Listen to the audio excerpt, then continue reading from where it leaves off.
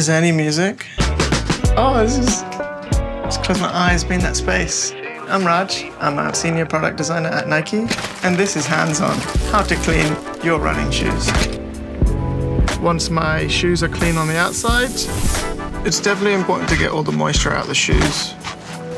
You stay clear of the dryer, it's not your friend. Using a dryer can warp your shoes. Best thing is to keep it air dry. Hopefully it doesn't rain outside, because then all your work is wasted. To help maintain the shoe in the shape, stuffing newspaper inside is a pretty good way to keep the form. Shove it in. I like to leave the newspaper in overnight to help absorb all the moisture in the shoe.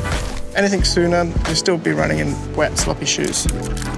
But the most favourable preference I like to use is rice. Same idea if you drop your phone in the toilet, the rice will help absorb the moisture. I'm going to remove the insole and laces.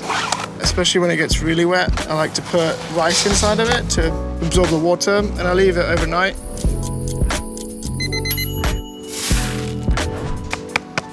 Behold, here's my clean shoes. It's a little bit of work, but it's worth it.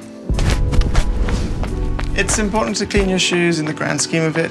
You're wasting less, gives them a longer life, and you're gaining a connection with your shoe that way.